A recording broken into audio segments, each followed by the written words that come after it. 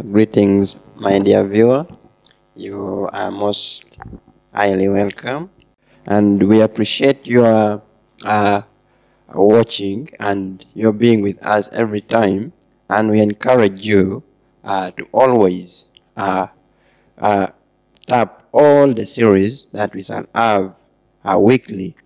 And in case you need the lesson, the hard copy can be got from any SDA church, so you can contact any church and get the hard copy. But if you're convenient with the soft copy, the link is really described down in that video you're watching. You can tap on that link and download the soft copy for yourself. And before I actually continue any further, I would like to introduce myself and also introduce the colleagues that I am with in today's panel. My name is Okello Moses, and I will do the introductory part of the lesson and then part Sunday. And let me allow my dear colleagues and panelists to also introduce themselves. Thank you so much, Brother Moses. Kiiza Akiiki are my names. I'll be covering part Monday and Tuesday. Thank you, Brother Moses. My name is Joram Smenta. I'll be taking on Wednesday and Thursday. Thank you so much, gentlemen, for the brief introduction. And as they have introduced themselves, they will also take us through the subsequent parts of this lesson. My dear viewer, as I dive into the lesson, let us humble ourselves and pray before we go into the lesson. Almighty Father in heaven, we invite you to come and be with us as we learn from this lesson. Let it be to convert the lives that have gone astray, such that at the end of it all, when you shall come back, they shall be found rightful to be in your kingdom. We pray this in the name of your Son, Jesus Christ. Yes,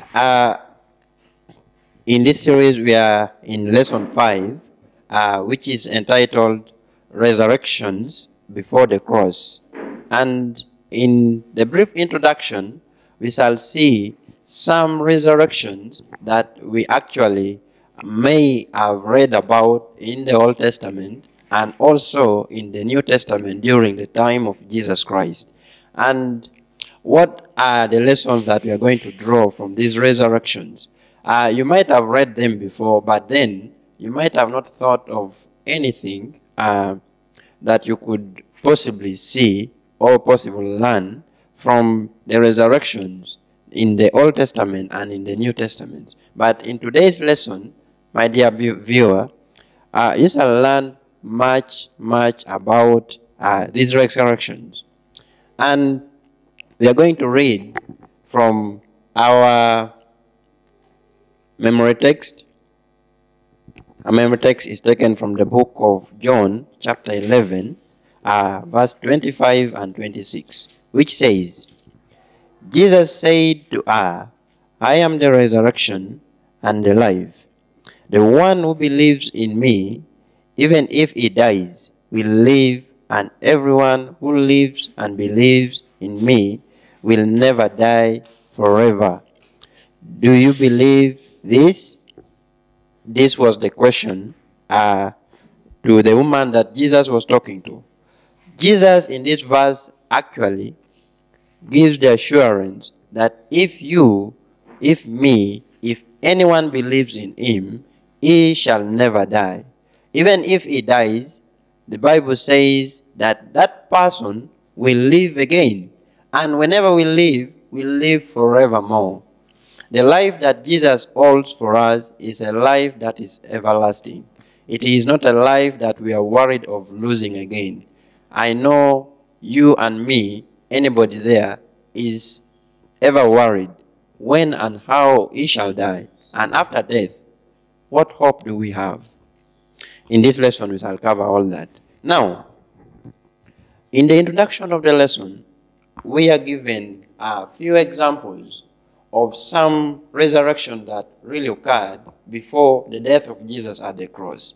And in these examples, as we shall go through them in the subsequent parts of the lesson, I will just briefly introduce it.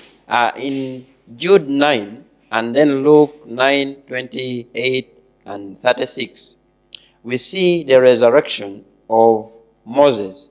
Moses was the great leader that God really chose to pick his children from the land of Egypt to the land of Canaan. And in the Bible, he was also resurrected. And his resurrection took place before the death of Jesus.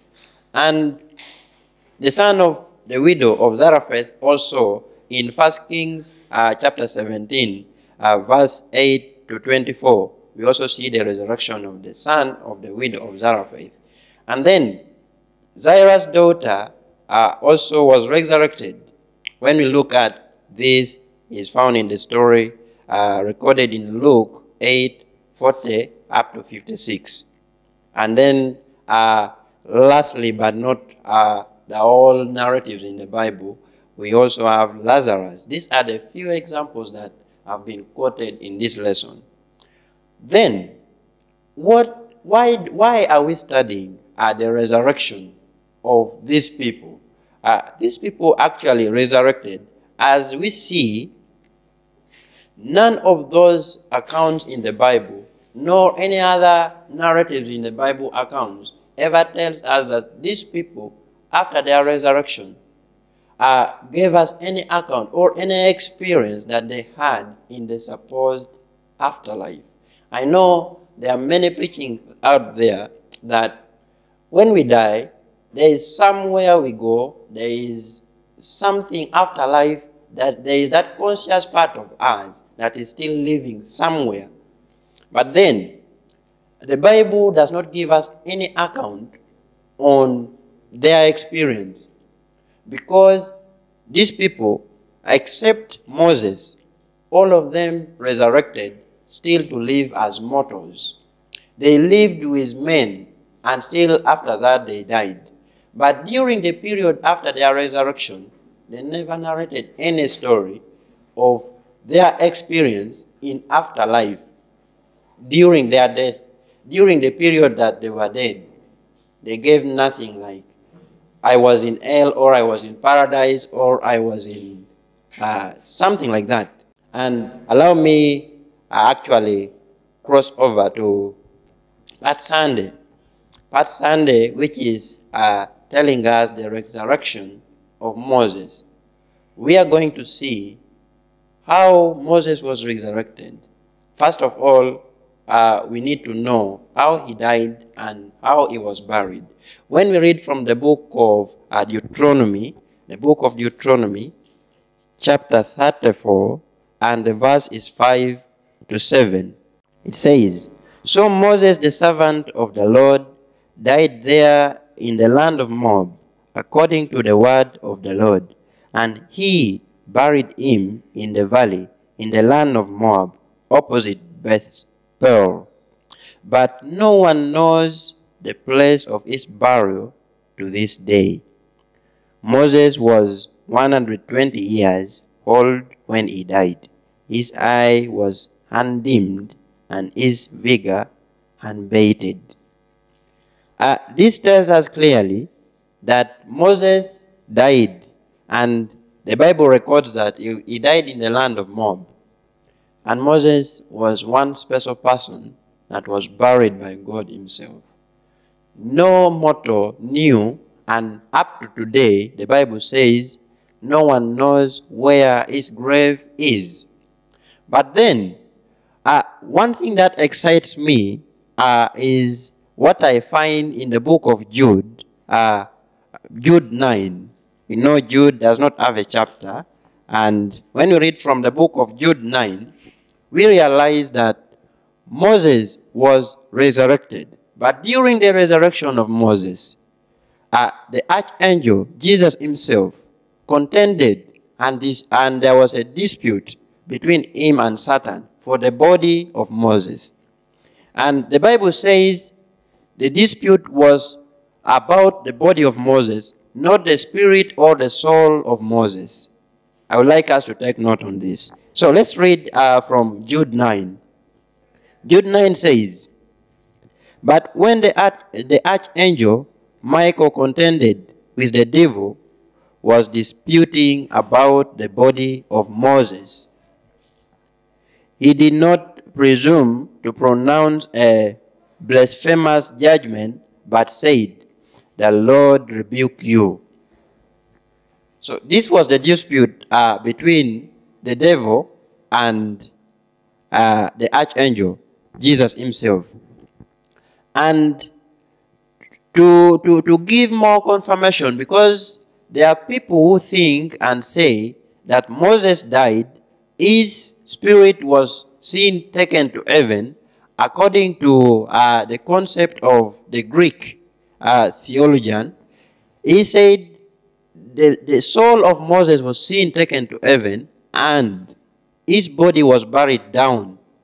And this concept is not biblical. But the biblical concept of what we know about the death of Moses, as the Bible tells us that Jesus contended and they were disputing with the devil about the body of Moses, not the spirit or the soul of Moses. And then in Luke 9, when we begin from verse 28 to 36, we would see the story of Jesus going with some of his disciples to the mountain. And on that mountain, when he ascended to the mountain and left them at the bottom of the mount, they saw him with two men. And these men, let's read from the book of Luke. We're going to read from the book of Luke 9. Let's just read verse 30 and 31. Verse 30 says, "And behold, two men were talking with him, Moses and Elijah, who appeared in glory and spoke of his departure, which he was about to accomplish at Jerusalem. They saw Moses and who? And Elijah." We remember very well, the Bible records in 1 Kings that Elijah was taken to heaven when he never tasted death. And he and Moses was seen speaking to Jesus. There was nothing like they saw the Spirit. Remember, Peter, James, and John, who went with Jesus, were mortals. And in our mortal nature, we cannot see the Spirit. Now, there are some lessons that I would like us to take from this. We should cling to Jesus, for he is the only one that can save us from Satan, greed for our soul. Like he saved Moses' body and saved Moses' soul, he can be the only one to save you and save me. That has been our introductory part and part Sunday. I would like to invite the next panelist to take on through part Monday and Tuesday as we carry on. Thank you. Thank you so much, Brother Moses, for leading us through the previous part. Dear viewer, thank you still for continuing to follow this episode of this week's study. Allow me that we now go direct to the part Monday, which has the title, Two Old Testament Cases. In this part, we are presented two cases, all of them from the Old Testament. One is from 1 Kings 17, 8:24, and the other is from 2 Kings 4, 18:37. Let us see what are some of the similarities and differences in these passages. Well, allow that we go and read 1 Kings 17, We shall read some passages from 1 Kings. As we go to read this passage, it's about Elijah and the widow of Zarephath and the son of this widow. And then let us see what really happened. We want to look at the very focus of this lesson. What exactly happened between these two, and what lesson do we pick out for us in these two cases? We shall read starting from verse 17 of 1 Kings 17. 17, verse 17 onwards. Now, after Elijah had lived with his people, remember he came when he was so hungry, and he comes here, and he's hungry. He's just from a calamity which has happened in the land of Israel, and he's running away from Jezebel, and the calamity, and was proclaiming the drought. And here Elijah comes in, and the Lord sends him to Zarephath when the drought, the stream by which he was taking water from, and he dried up. Right? He dried up, and now the Lord sends him to Zarephath. Go find a widow. He comes, finds a widow who is fetching some firewood to go and prepare the last meal. I would call it a handful of flour and oil. That's what he was left with. And when she tells Elijah her problems and says, I only have a handful to eat and then die, Elijah says, please cook, go prepare for me first, and then you do for your son later. And this widow, immediately she knows that situation. She hearkens. And in that process, her son dies later. When that had happened, her son dies, and here she comes. And after these things, now connecting to verse 17. Now it happened after these things that the son of the woman who owned the house became sick. And his sickness was so serious that there was no breath in him, and simply he died. So she said to Elijah, this is the widow, what have I to do with you, O man of God? Have you come to me to bring my sin to remembrance and to kill my son? And he said unto her, give me your son. So he took the son out of her arms and carried him to the upper room where he was staying, and laid him on his own bed. And then he cried out to the Lord and said, this is Elijah, O Lord my God, have you also brought tragedy on the widow with whom I lodge, by killing her son? And he stretched himself on the child 3 times, and cried out to the Lord and sighed, O Lord my God, I pray, let this child's soul come back to him. And then the Lord heard the voice of Elijah, just as he heard him in some, when he cried out, when he was called for fire from heaven, the Lord, the same Lord heard him, and the soul of the child came back to him. You know the stories when you read in the Bible and you feel, wow, I wish I was there to see physically. But by faith you can see what happened. And he revived. And Elijah took, and imagine the widow brings the child, and Elijah takes him to his room. I believe the widow must have remained there praying, and she didn't know what would come out. And then guess what? And Elijah took the child and brought him down from the upper room and to the house and gave him to his mother. Can you imagine? The mother gave Elijah a dead child, and Elijah brings back a child who is alive. What a joy, what a turning of events, what a turning of the mood, You hear the words of the widow. And Elijah said to the widow, see, your son lives. And then the woman said unto Elijah, now by this I know you are a man of God, and the word of the Lord is in your mouth is the truth. Wow. I think these are words of total happiness. She must have been filled with that happiness that her son had been raised to life, who was once dead. Then the next passage was from 1st, 2nd Kings. That's the passage number 1. That's account number 1, case number 1. The next one's from 2nd Kings 4:18 to 37. Here it is also concerning the other successor of Elijah, that's Elisha. And here, he also being the man of God, as he was doing his work, after actually had performed some miracle in the previous passage of giving a woman who had debts, and he made her to pay her debts through a miraculous providence of oil. Now, a woman who was a prominent woman in that area, he organizes Elisha, and he recognizes him as the man of God, and he sees that this man is always coming here and moving around, but he doesn't have what save, and they built a house for Elisha. And guess what? Elisha asked this woman, wow, what can I ask of the Lord for you for the favors you've done unto me? And the woman says, I'm married, but have no child. Wow. And Elisha heard it and said, wow, God will give you a child. And guess what? The woman considered and got a child. Wow. And guess what? As the child had been growing, something happened that one day the child started to be feeling something. I feel pain in the head here. He took the child to their parents, and the child actually died eventually. And here the woman has to look for Elisha and know what's going to happen. Why has my child died? So the woman looks for Elisha. And here in verse 28, it reads that, so she said, did I ask a son of my Lord? Did I not say, do not deceive me?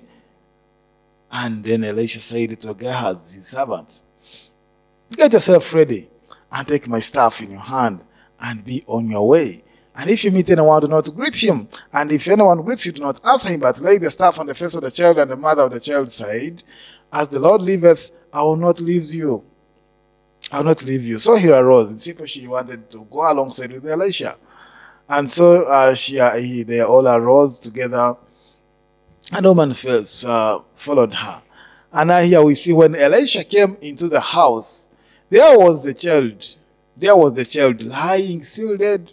And he went in therefore, shut the door behind the two of them, and prayed to the Lord. And he went up and lay on the child, and put his mouth on his mouth, and his eyes on his eyes, and his hands on his hands. And he stretched out on the child, and the flesh of the child became warm. Wow, something's going to happen here. He returned and walked back and forth in the house, and again went up and stretched himself out on him. And the child sneezed how many times? 7 times. Wow. And the child opened his eyes, and he called Gehazi and said, call this Shunammite woman. So he called her. And when she came in to him, he said, pick up your son. So he went in and fell at his feet and bowed to the ground and picked up her son and went out. We see all these accounts are concerning two ladies who were in a situation which they needed God's intervention. They all had lost their children, and all of them, God had mercy on them through his prophets, and the 2 children were resurrected. We see that all of these women may not have had the same backgrounds, but all of them, in the kindness they showed to the God's prophets, God rewarded them, and they had faith that God would give life to their dead children. Wow. And guess what? All of them, their children were given back to them.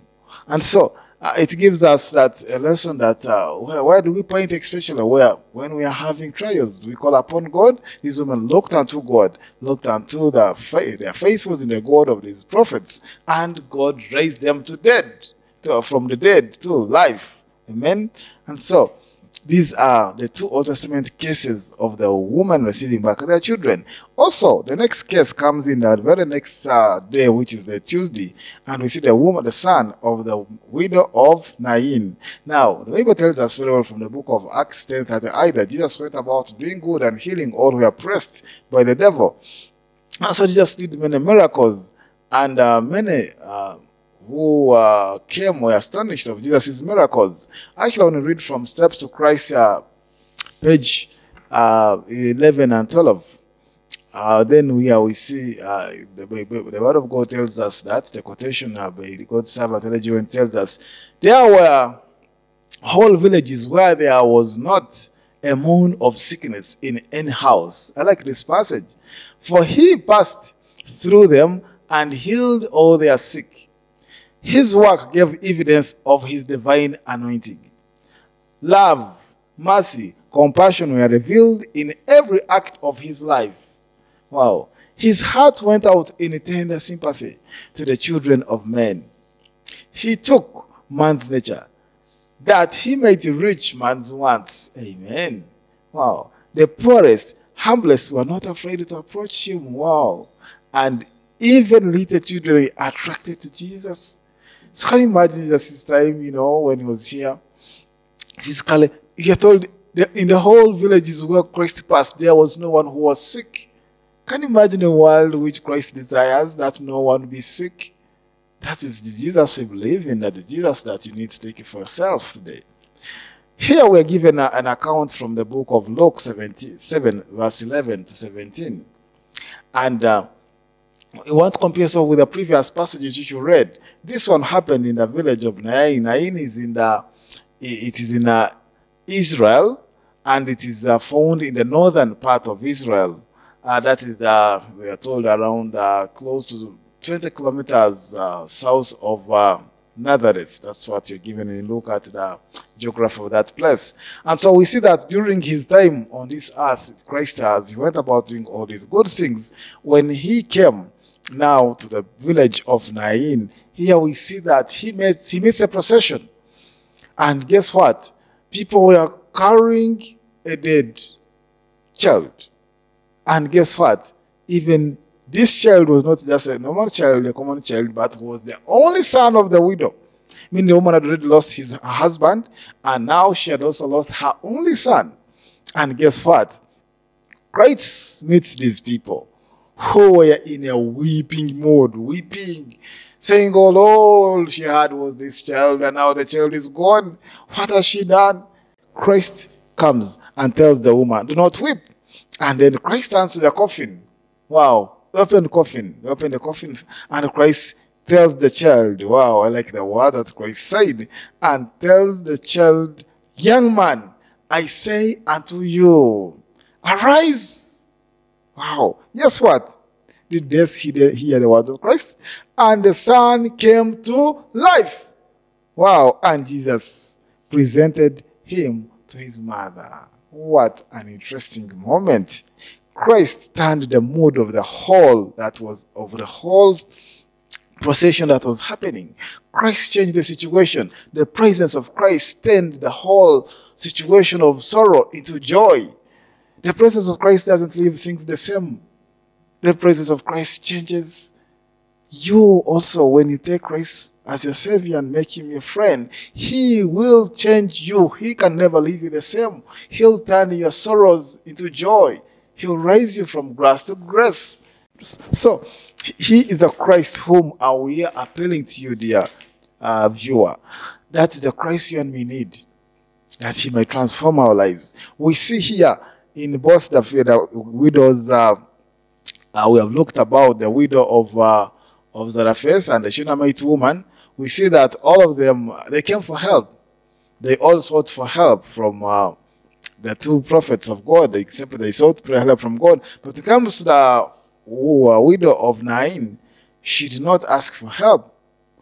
It's Christ who saw her in need and came to her rescue. That shows how God is so gracious, that he grants us more than we ask. He cares about our needs. Actually, God gives us more than we ask always. And so, he who cares for the orphans, the widows, is also ready to care for you. Just as he turned the sorrowful widow and gave her back her child, he is also able to give that which you desire in life once you invite him and let him be your guide in this life. We see that in all these cases, God raised people from death and he gave them life. And all this happened before Christ was nailed on the cross. May God bless you. As you think of all these miraculous things that God did, he can also do them in your life. May God bless you, dear viewer. Okay, thank you. Thank you, my brother Moses. And thank you, Elder, for that submission. Yes, resurrections before the cross. That's lesson number 5, which we are trying to discuss. And as we contemplate and we see how resurrections before the cross were.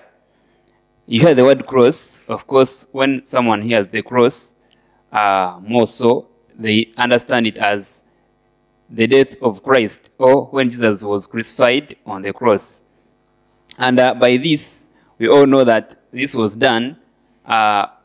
He died for our sins. But before that, that was just a light of what the cross meant. And we see that before Jesus was crucified, many miracles happened, and one of these was resurrecting the dead.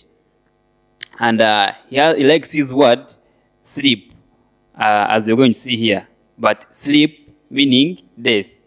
Part Wednesday has a title, Jairus' daughter. Yes, before this, they want to show us some of the ethics or the groups of people who were resurrected by Christ. And we see that the resurrection prior to Jesus' own death and resurrection, they were not limited to any specific group. And we see that Moses, who was perhaps the greatest human leader of God's people ever, was one of the people who were resurrected. And I want us to read in Deuteronomy chapter 34, verse 10. And there arose not a prophet since in Israel like unto Moses, whom the Lord knew face to face.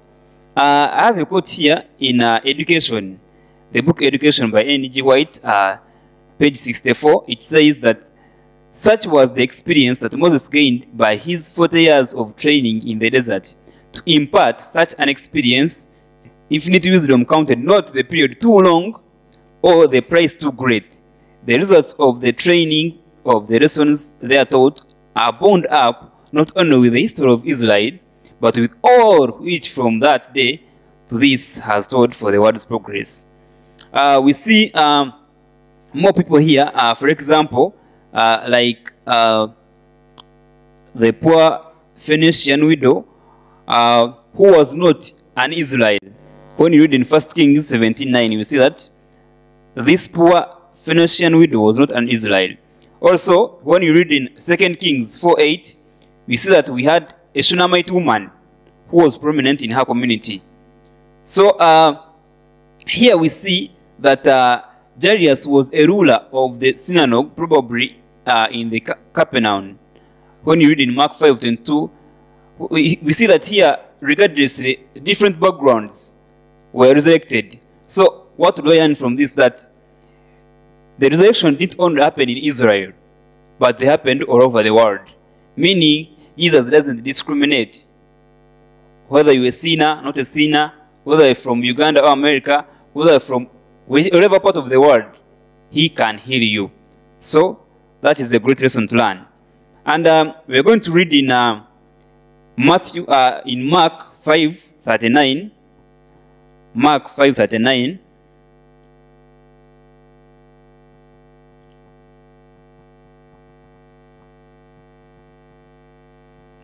The Bible says, and when he was come in, he saith unto them, why make this idle and weep? The damsel is not dead, but sleepeth. As I told you before, that Christ, him saying that someone is sleeping, he meant he died, or that person is not alive. So the child is not dead, but sleeping. In Mark 5:39, we continue. We see that Jairus' 12-year daughter was lying deathly sick at home, meaning the daughter was sick but nearing death. So he went to Jesus and begged him to come to his home and lay his healing hands on her. But before they could get there, someone already brought the sad news that your daughter is dead. And Mark, in Mark 5:35, which we've just read, told Jairus, why trouble the teacher any further? Because your daughter is dead. But you see the continuing words. When you read in Mark 5:36, it says that Jesus said unto her, do not fear, only believe. We face many challenges in life whereby fear comes first and we tremble and even we fail to take the next step. But here, Jesus told this father that, do not fear, just believe. Whether your daughter has died, whether your daughter hasn't died, whether you've got an accident or not, whether you've heard your father is on the hospital, is on oxygen, do not fear, but believe. So wherever you face challenges, let not fear take us, but rather we believe in Christ. And when you believe in Christ, you've also believed in the Father. So we see that indeed all the Father could do was totally in God's intervention. Arriving at the house, Jesus said to those who gathered there, why do you make a commotion and weep? The child is not dead, but sleeping. He continued using the word sleep, whereby many people could not understand. The person is there and saying he's sleeping. How? But he's not waking up. But here we see that in Mark 5:39, people, when he said that the child is not dead, but sleeping, people mocked him. The Bible says that they ridiculed him, meaning they laughed at him, but in the way of mocking him. How do you say this? The person is dead. He can't even speak. Even if you turn him upside down, he can't wake up. So how do you say that the person is sleeping? So they knew that she was dead. But they did not grasp the meaning of his words.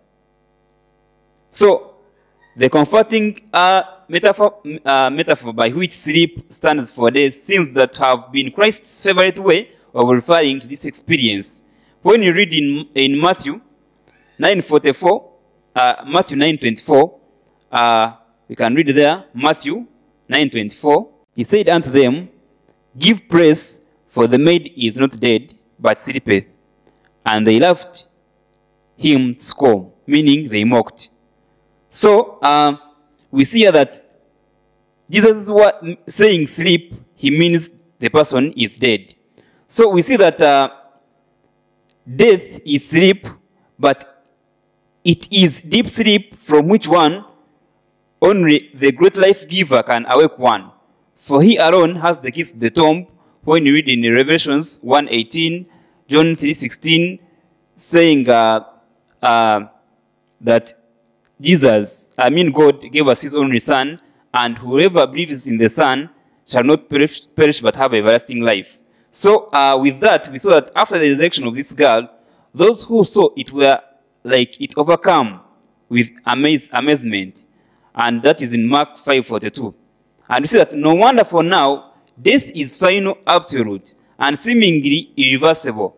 To have seen something like this with your own eyes, literally, you would have been amazed. Life-changing experience. So, do not fear, but believe. Lastly, on Thursday, we have Lazarus. And Lazarus, of course, this is a great example. And when you read in the scripture, for example, John 11:4, when you read in John 11:4,